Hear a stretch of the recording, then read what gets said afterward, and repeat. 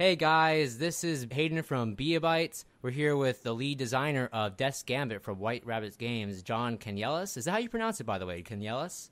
Yes, definitely. Okay. I was wondering, are you It's French or it's what's that it's origin?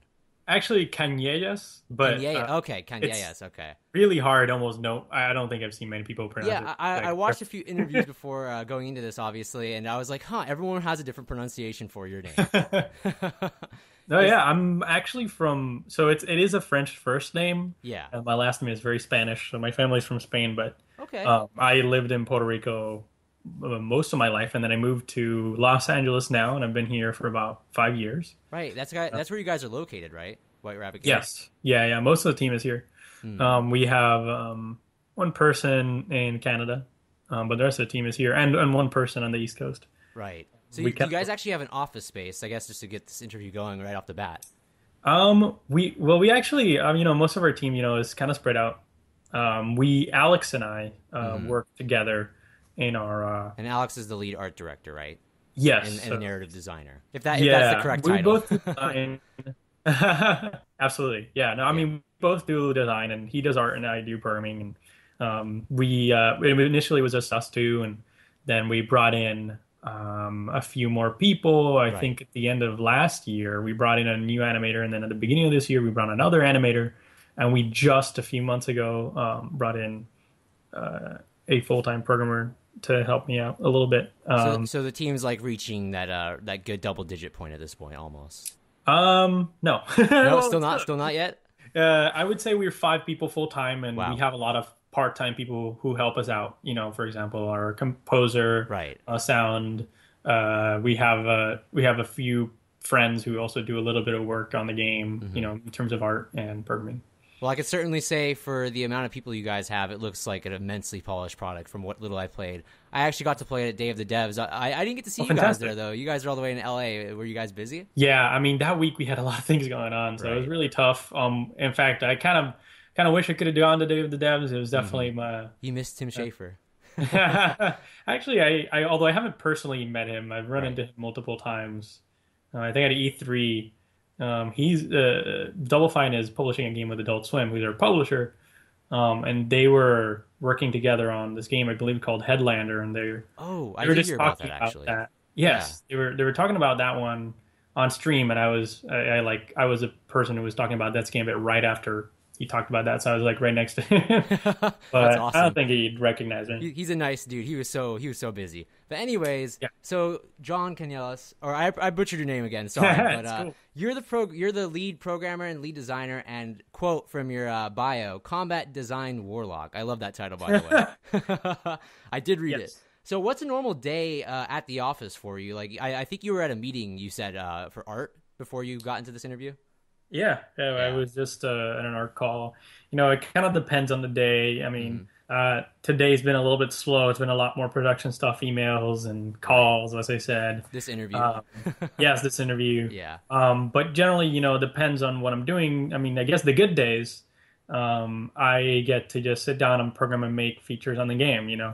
I think a few days ago, I was able to added a new bow ability and Mm. added kicking in, and I added a parry system in. Although the Oh, parry's you not. guys added parrying. Yes, that is the Oh, case. you know that it's funny because I was playing the demo and I was like, I would really love if I have some type of shield bashing mechanic or parrying mechanic, like in Third Strike, Street Fighter Third Strike, or something like that. That's Absolutely. perfect. I love it. I'm a huge fan of fighting games myself. Uh, so I actually had another question. What specifically inspired the art direction for like a 2D? Why'd you guys go for this harsh like 2D aesthetic of the world? Is it because of the Mhm. Castlevania aesthetic? By the way, that's probably my favorite franchise of all time is Castlevania. So as soon as I That's saw that, I was like, wow, that's Castlevania. Yeah, awesome. yeah. Art has been a lot of different stuff, and like when people ask for inspiration, I always say it's very different from art, gameplay, story. Right. Everything has a lot of different stuff, and specifically art. I kind of will generally say, Castlevania and what is it, Sword and Sorcery, Yeah, Super the Brothers. the capybara game. Yes, Hmm. Super Brothers. Yes. That one, those are probably the biggest inspirations. Overall, we kind of went for a 2D pixel art aesthetic because at the beginning we thought it'd be easy to go that route. Although Right. now we've gotten, as we've made the game, we've gotten better and better. And I think, um, you know, what you'll see is some of our bigger enemies kind of feel like they're not pixel art anymore because they're just so big. Yeah, and they're so well animated as well. And I noticed, is this a callback? I wanted to specifically ask because I kept noticing this. Is the animation of the main character supposed to be called back with that strut of a Castlevania like Belmont, or is that just how it turned out? Is it just the direction you went? I mean, a little bit. We Okay. kind of looked at the most, to be honest, like our animators really don't like the walking animation in the Castlevania games. Hey, I wouldn't blame you. It's nostalgic, but I understand. Hey, it looks a little like it looks a little It's a little bit funky. wonky. I don't know. Yeah. It's got its own charm. Most people don't really notice it. It's just like us Uh-huh. personal little pet peeves. Um, Right. yeah, I think it's Symphony of the Night has a really funny walking animation. He's basically moon dancing Yeah, yeah, backwards and forward the entire time. yeah. Hey, he's Oh, fabulous. But anyways, so you and Alex. I'm gonna butcher his name as well. Alex Kubodera. Is that how you pronounce it? yes. Alex Yeah. Kubodera. He's the art director, and you guys met at USC. So, was there any other ideas for a game between you, or was this the first and only you guys decided to create, like first and only game you decided to create between each other? Yeah, How yeah. did White Rabbit come to be, essentially? Sure. I mean, that's an interesting question. I think that what people, I guess, generally don't know is that, yeah, we've been like same year interactive media students at USC. You know, we were some of the first people we met when we got there at USC. So that was pretty cool. And then through our classes, we've kind of grouped up in several situations, you know, to make small games.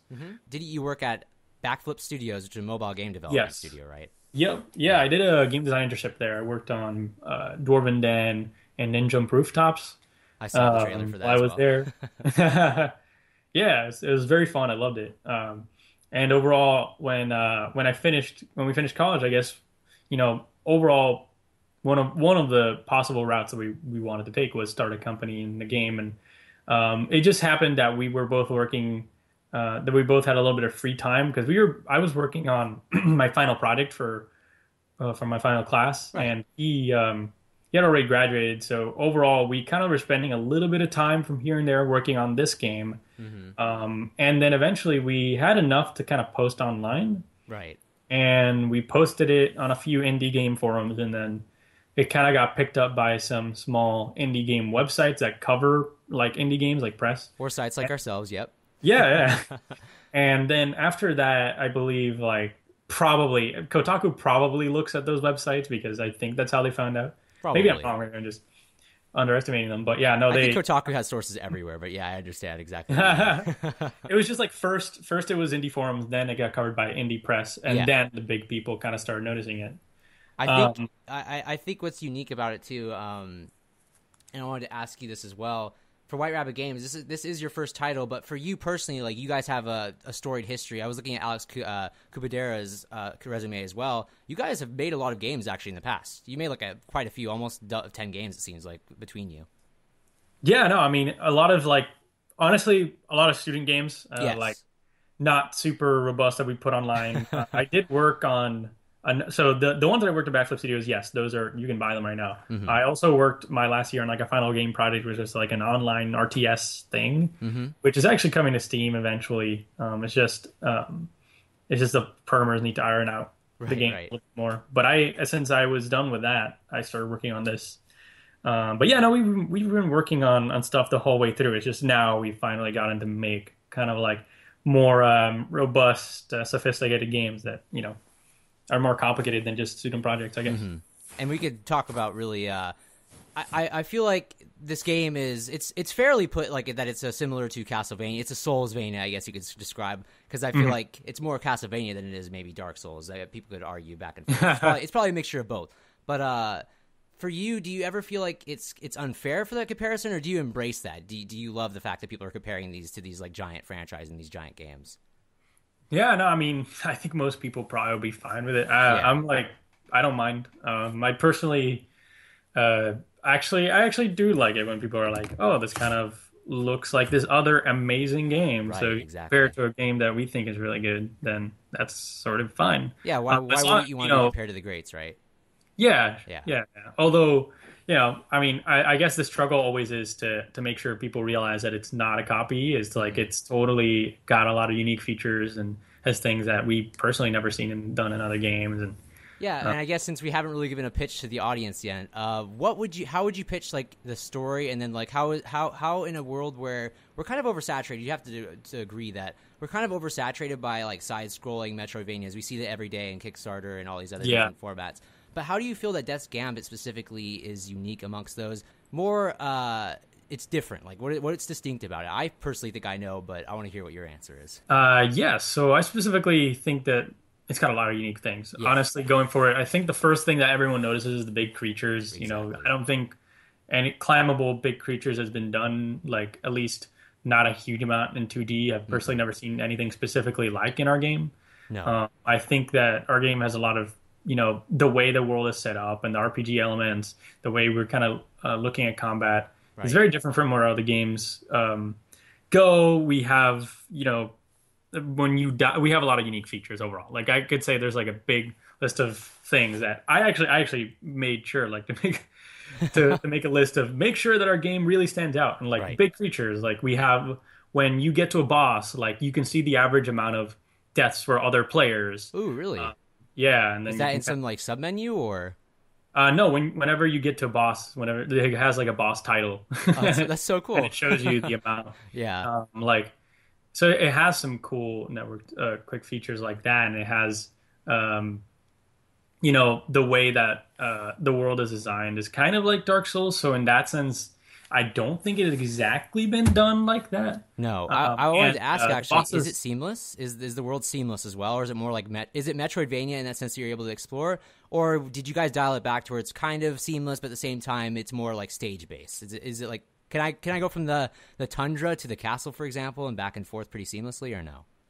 Yeah, I mean the world is connects between each other. It's a Castlevania style. Yeah. It's just you go in whichever order you kind of want, although some areas are way harder to start. Right. And I guess another cool feature, which I would probably forget, is like our bosses are immortal. So you can come fight them, and when you kill them, you can actually come back and fight them again. And depending how you fight them, you might get a different item. Say, like if you do it like a hard way.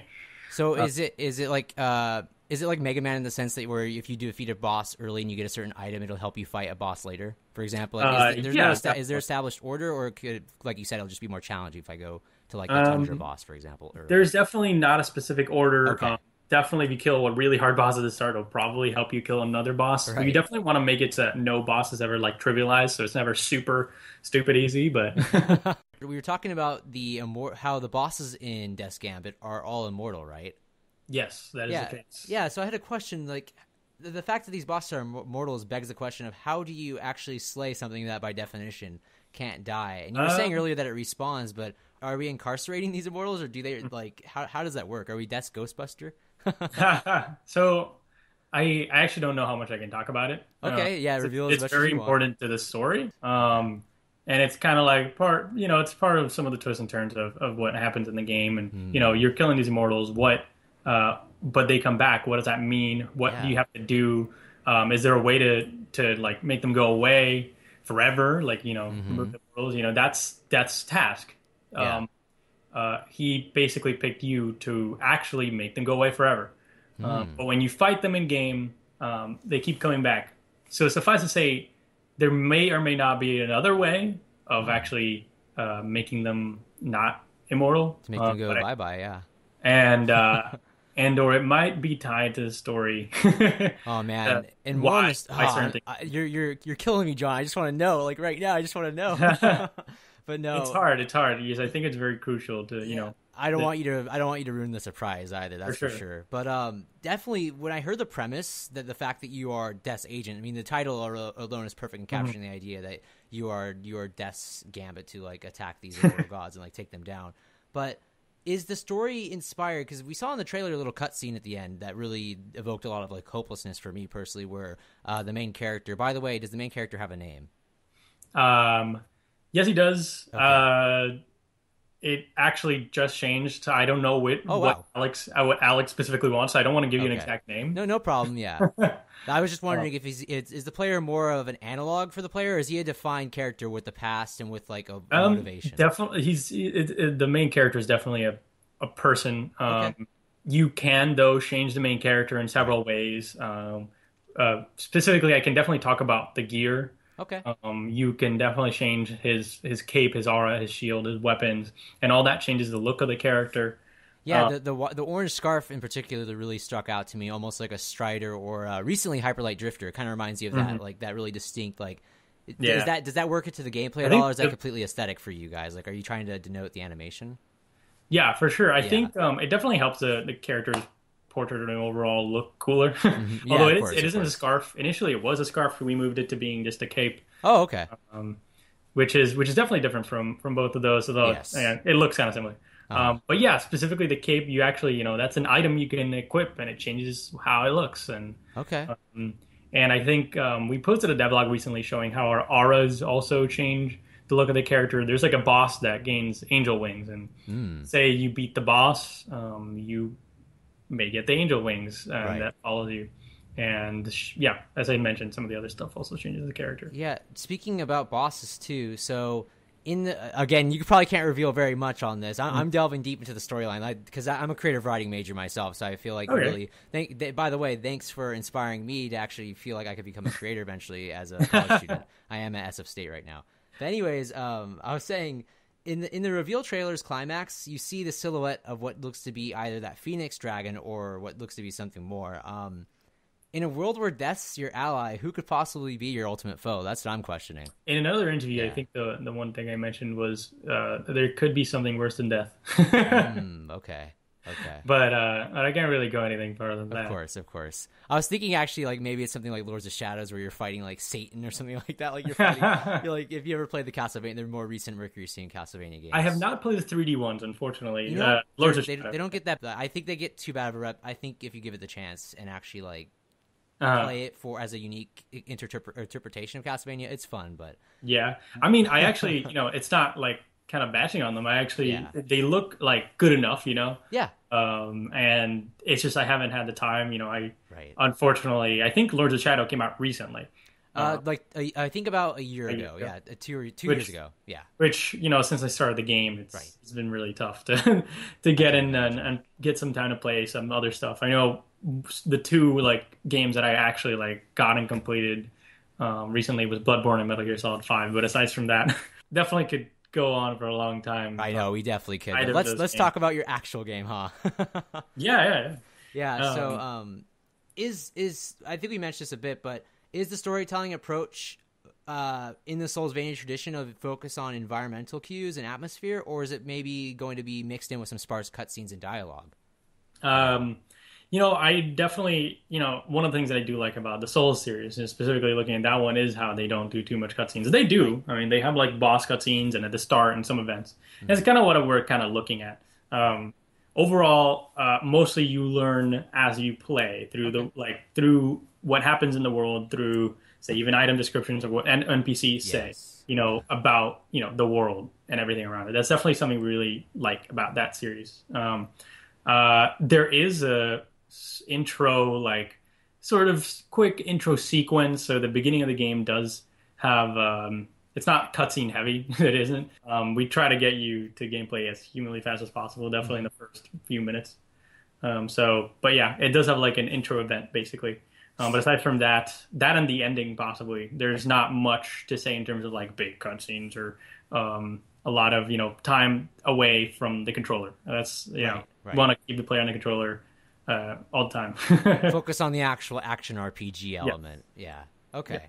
It's definitely a very gamey game. I in the tradition of a true Castlevania or Soulsvania kind of thing. Too. Absolutely. Though Absolutely. that is not to say that the story is not fleshed out. I actually really we're really excited with what is going to happen, and I think people are not gonna see like there. I don't think people know where it's gonna go, and it's You're gonna definitely be surprised. And We're gonna be anyone, surprised. You're saying. yes, yeah, definitely. Okay. That's what I meant to say. Yeah, I remember. I actually read another interview as well that you were binge watching Ghosts in the Shell, which, by the way, I love that. Well, we're huge anime fans over here. We actually have a podcast, so Goy Squad, if you want to check it out, dedicated to anime. So when I read that, and I also read that you were inspired by Attack on Titan for the hook mechanic of the game, where you're using it to clamber onto enemies. I literally was like fangirling out. I was like, oh wow, this guy's perfect.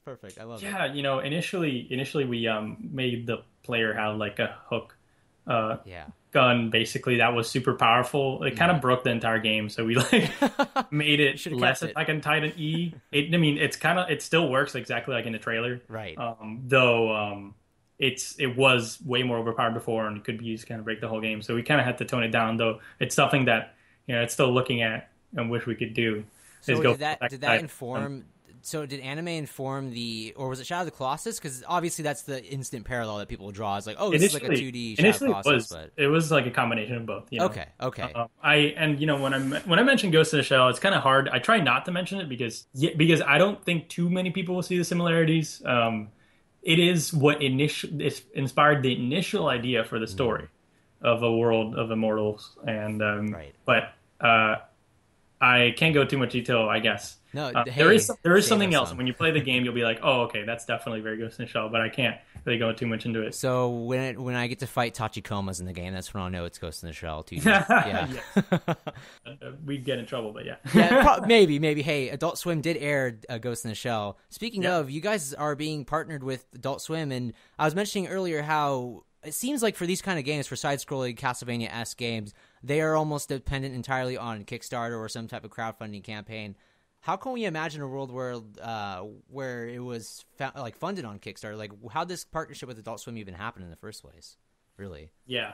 We initially wanted to do Kickstarter, and when we posted information about our game online, we had a lot of publishers email us directly, not us going to them. They actually went to us and said, "We want to publish a game," and fund it. Is there any way you could share Is there any ways you could share who messaged you? Well, I can say that Adult Swim was one of those people. I don't know. I shouldn't probably go too much into it. That's okay. It was definitely a lot. Yeah. That's good. Some people we had to contact directly, though at the end of the day, we ended up going with Adult Swim, who emailed us directly anyways. Yes. So overall, we did have a lot of attention, and that kind of just showed us that, hey, this will definitely be easier than Kickstarter.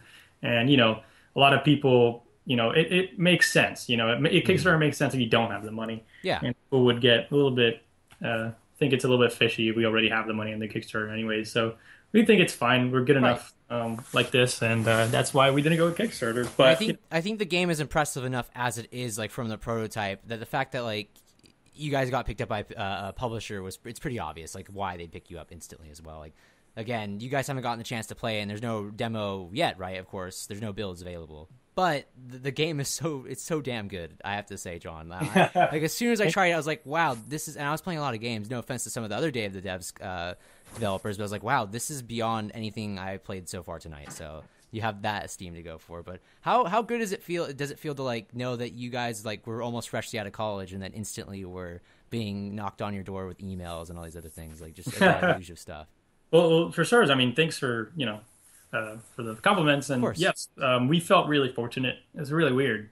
I think it just feels really odd, getting contacted by publishers, and then we had to go and pitch the project to people who were twice as old as us, and it's really weird because we just came out of college. So it was very unexpected, very weird. I don't know how to feel. Just really fortunate. It's great. Yeah. Yeah. It feels like you guys.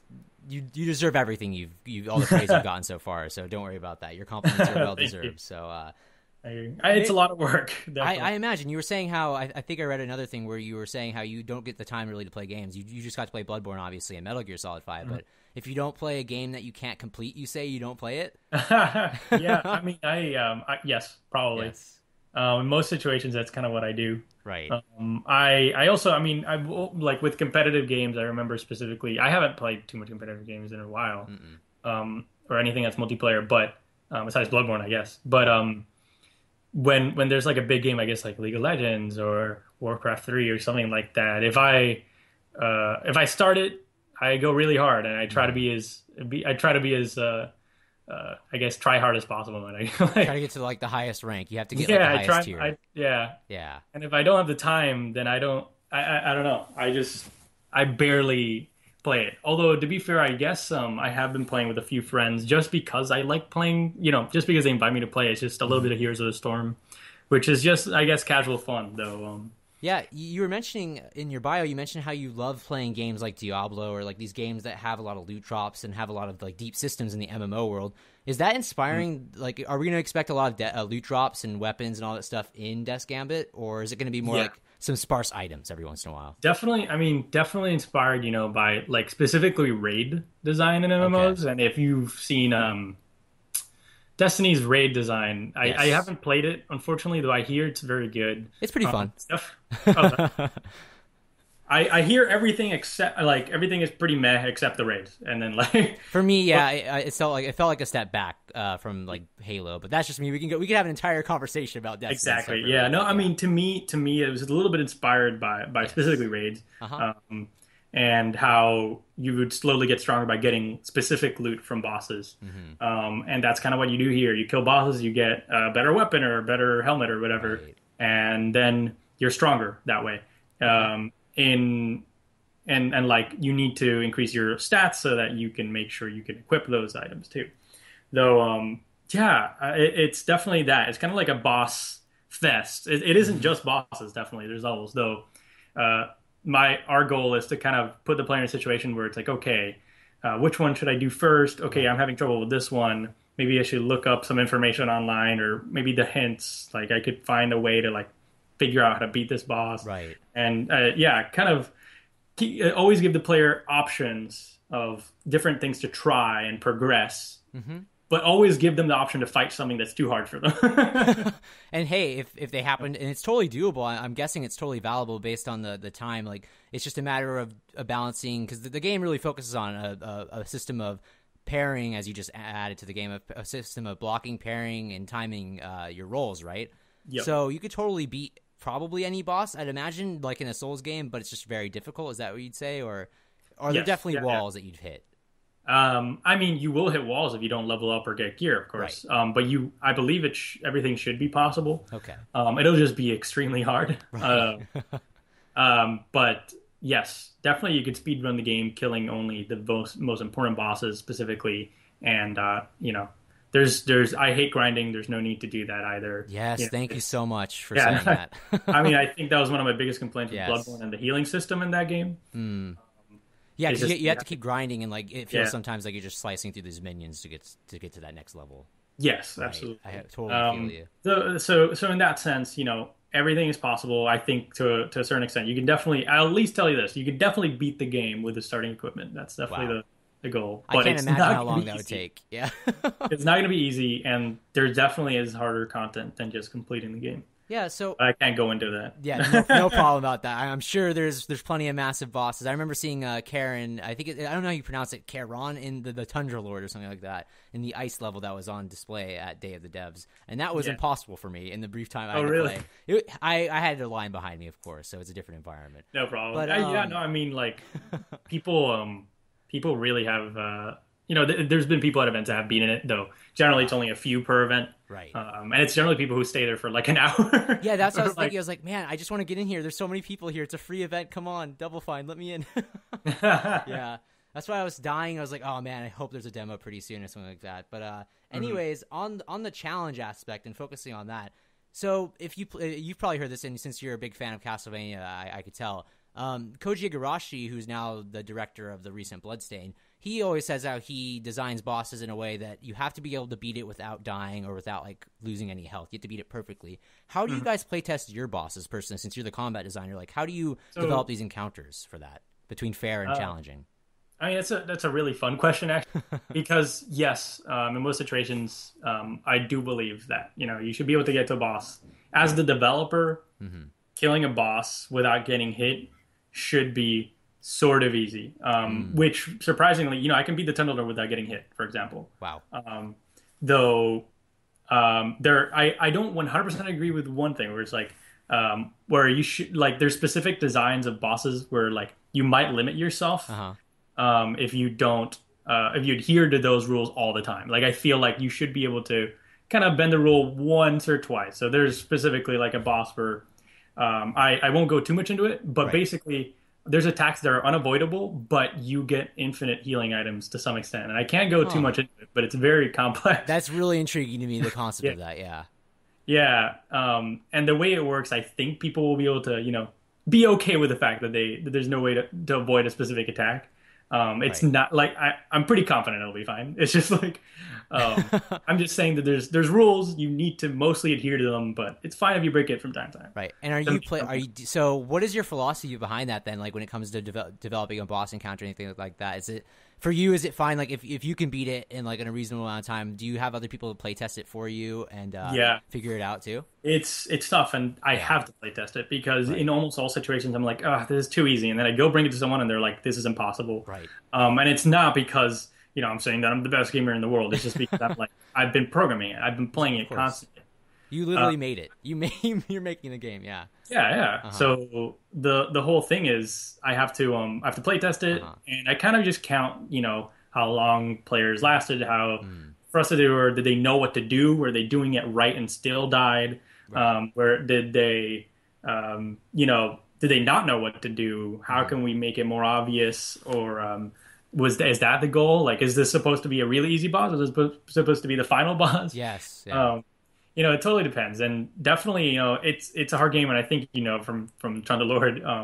But Hmm. I think, people often ask, how difficult it is and how what our goal is, and definitely, for example, I go replay and I watch someone new play, for example, Dark Souls, and I see, okay, so they died this amount of times to this, then probably it's fine if someone dies that many times in our game, Yes.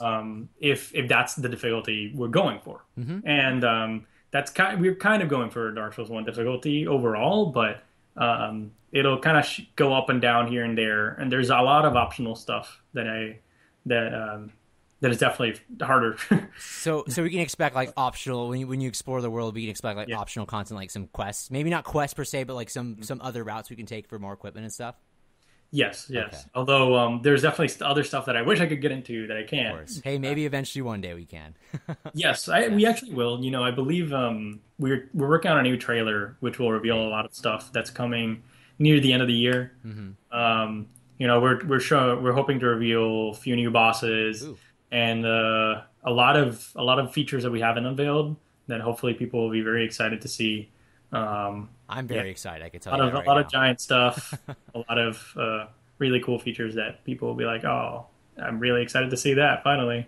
So when Uh, you're designing like minions and stuff like that, do you feel like those are only for you? Do you want those to be just as challenging in a sense, or satisfying as a boss fight? Because it seems obviously that the set pieces and like we see in the trailer, this massive mhm, Titan looks like something from Jotun, for example, something like mhm, massive walking across. Where you have to use your hook and a horse and everything like that. But are the minions and like that infantry combat going to be just as satisfying? Because for me, it was personally. How do you mhm. test that? And like how what's your philosophy behind the infantry enemies? Um, it is kind of a complicated question. Are you saying specifically are the giant bosses going to feel like the small ones? Are you No, saying are no. we? What I'm trying to say is like, how do you make it fun for the player to play the against the things that aren't bosses, for example, like the smaller Oh, okay. enemies? So Yeah. specifically the levels, that's something that we're actually really polishing right now because Okay. we really love bosses, and Right. we really are pretty confident about them, and they feel pretty good in our game right now. And levels do too. Hmm. I just think that Dark Souls is like so masterful at level design and enemy design that it's actually crazy. It's And insane. Bloodborne, for example, just like every yeah, single. Oh man, it's it's such a good really, game. really well designed. It's hard, to like Yeah. be able to make that, and like I definitely think that our combat is definitely more deep than Castlevania, but Hmm. when comparing it to Dark Souls, I'm like, man, we gotta get there, and it's definitely there in some places. We just need to polish the game. We're in Right. half development, though. It's hard. We just try to make the enemies kind of trick you and do Yeah. traps and make sure it stays exciting, Mm. so that you kind of keep running into unexpected events, and that keeps it interesting the whole way through, hopefully. Yeah, you were mentioning how you don't want any grinding either. So that sound the Yeah. idea of it being constantly exciting, I could definitely tell you from my short stint with Mhm. the game, everything felt varied. Every encounter felt like there was a chance of me dying in every encounter, which is very Souls like, which Mhm. I personally adore. Yeah, Definitely, that's what we're going for. perfect. You Um, captured it already. oh, thank So you. Uh, would you say that the bosses are when you have to like look at the game wholesale at the point that you guys are at? I don't know what if you guys wanted to throw a percentage of how complete you guys mhm. are, but would you guys say like what are you personally, John, proud of in the game's development thus far? And maybe is there something that you're disappointed in at its current state, and maybe you want to like change, or like you're working on currently to make it less of a development hassle? I mean, yes, there's definitely things that we're really proud of. Definitely things that need work. I think one of the biggest things we're really proud of is definitely our bosses. We think that they're really unique. They all stand out as being like their own thing, and they have really cool mechanics that I think people will really remember. And overall, I'm also really proud of the uniqueness of our game. I think there's a lot of things, specifically that we just haven't revealed on purpose that we don't think any other game has done. That should really, that's just the stuff that we're kind of proud of. It's just, John, I want to know it. No. What part of the game are you guys currently working on that you feel like needs that polish, though, necessarily? I mean, I think if you played it, you might have noticed. I don't know if the hook shot needs the controls for that. Yeah, actually, I'm writing a preview, and that's specifically what I noticed. Is like the hook shot for me was a little hard for me to get on certain platforms. Mm-hmm. Yeah. Yeah. No, absolutely. That's definitely something that like is not staying that way. It's definitely improving. That's really good to hear. For example, I'm still feeling like controls and feel of it could keep getting improved. Yes. And overall, some of the levels currently, they're not there in our quality, but that makes sense because we just haven't been able to polish them yet. Right. And that's pretty much it. It's just at this point we're about 60% done, 60 or so percent done with the content. Right. And even then, when we're done with the content, there's a lot of polish time to be done to make sure everything is perfect. Exactly. And good. I'm sure for a game like this, I'm sure playtesting is a must. Like you're just constantly playtesting, like as soon as you add something to the game, right? Yeah. I mean, I still think we're not playtesting enough, even though we are. You're a small team, so that's understandable. Yep. Yeah. And we're gonna start doing more now that the game is farther in the development. Yep. Is there going to be a skill tree, or like it's like kind of like Dark Souls where you're feeding into a class system, or is it purely like you have these stats and they're playing into the game? Specifically, there is not like a talent system. Okay. There is stats like in Dark Souls. You have equipment, you have abilities you can equip. You have 3 equipment slots for abilities, and these all are very different depending on what weapon you're using. Right. And you have items that you can equip. Specifically, there is no talents, but there's also an upgrade system, which we might talk about on our devlog really soon. Mm-hmm. The way it works is you can basically talk to an NPC to disenchant items that you don't want, and then use it basically turns them into another item that can be used to upgrade weapons and equipment that you do like. That sounds great. And overall, hopefully that is enough depth for us, because I think that our equipment is very, very, designed in a more complex way than other games. Our equipment almost always has a specific weird effect to it. Mm-hmm. So you have to kind of think about it a lot. For example, I think one of the boots that you find in that demo make you stronger when you attack in the air or something like that. And we have you can equip and switch out your healing items, and different healing items. Your Phoenix Feather specifically, you can't grind healing items. You only have a set amount of them that regenerate at a certain point. But you lose them on death, don't you? The Phoenix Feathers. Yes. Okay. Yeah. And they specifically each have a different use. So some of them might give you, say, a movement speed buff, but heal for less. Or one might heal for a lot, but it takes a lot of time to use it. And maybe one of them heals for really little, but it's really fast to use.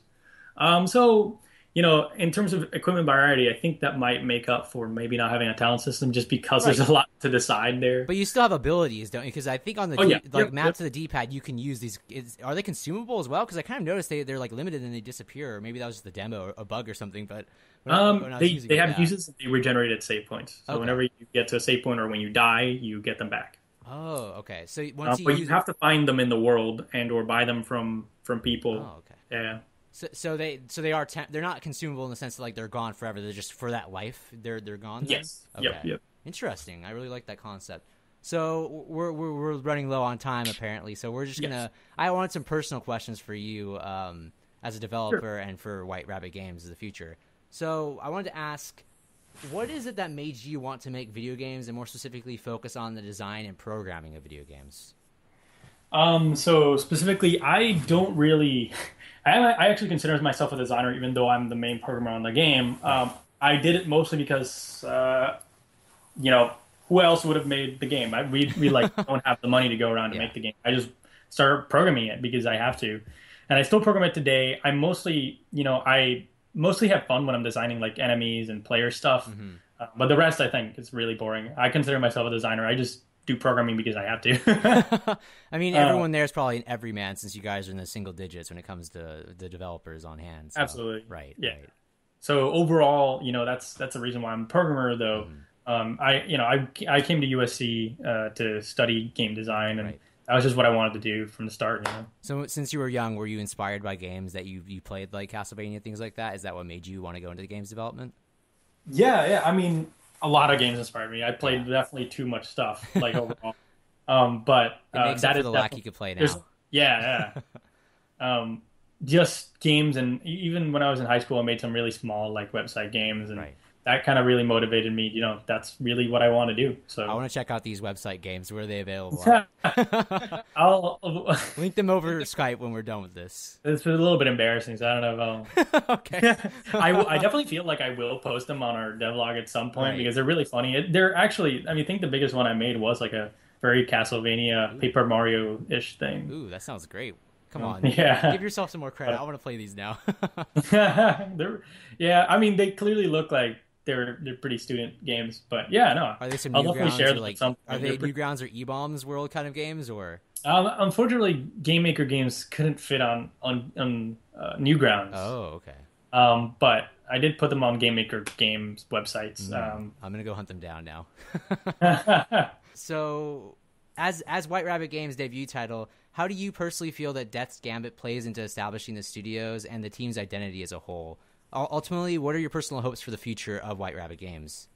Unfortunately, I don't really know how to really answer that right now. It's something that we think Yeah. about a lot, but I can't give you a real answer because we're not sure ourselves. You guys are so We deep have in a few development, ideas right? of. Oh, sorry. You guys are so deep in development. It must be difficult. Yes, it's Yeah. definitely not our priority to think exactly about Mhm.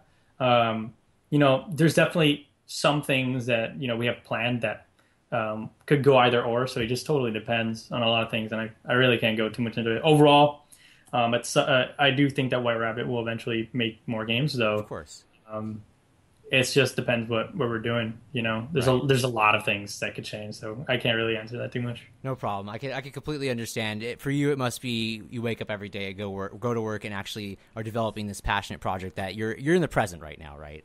You're not really Yes. thinking about the future as much as that.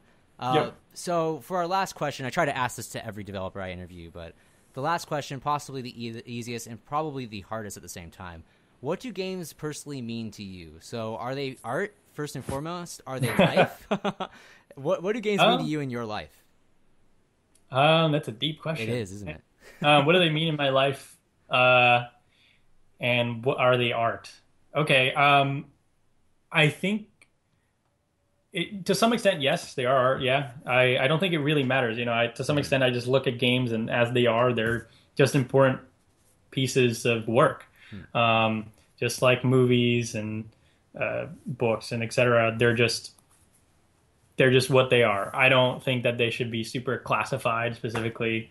Yep. I just think that they're really important to a lot of people. They affect us like emotionally. Like they're definitely part of our childhood, and so in that sense, they're really important. I would definitely hate if games went away because they're a really good pastime, and they're definitely part of us. Especially the more important games. When you finish a good movie, when you finish a good book, when you finish a good game, you're just like, wow, that totally affected me, like really deeply, and it totally changed me. And in that sense, I do think games are important. Hmm. They're important because we really just care about them and they affect us. I know it's a really lame answer, No, probably, no, but that's a it's just fantastic answer. I honestly just think it's kind of vague. I think it's sort of important to be a little bit vague by when classifying games. I think they don't need to have a reason to exist. Right. So in your Um, life, there's something more. They're more meaningful than art. They're not something that is that can be constrained by a genre classification, right?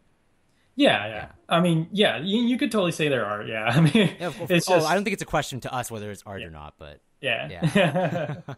But no, I mean, I personally already, I can tell you right now, I'm already affected and super excited for Death's Gambit myself, just from the brief little time I played of it. It feels like you're making the dream game I've always wanted to kickstart myself personally, but I'm so thankful for your interview, for accepting this. And can we expect is there like a TBD on the release date? Is there an ETA on that, or? I can't really say much other than 2016. Yeah.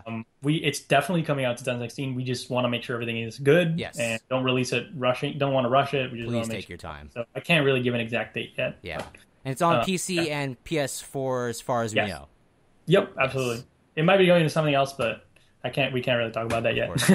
It's all still very early in development, folks. But thank you so much, John. This is a fantastic interview, and I love talking about Death's Gambit with you. And I cannot wait. Man, this interview just made me more amped to play and find out how are we going to trap these immortals. I have so many questions more, but maybe we could get a follow up once the game comes out. Awesome. That's awesome. Thank you so much for taking your time with us. Yeah, thank you. And see ya. Game you've always wanted. It'd be a disservice to dismiss the game as yet another Metroidvania from Software, however. Titans towering over a treacherous tundra, a phoenix scorching the skies. It is the boss battles of Death's Gambit that are to die for.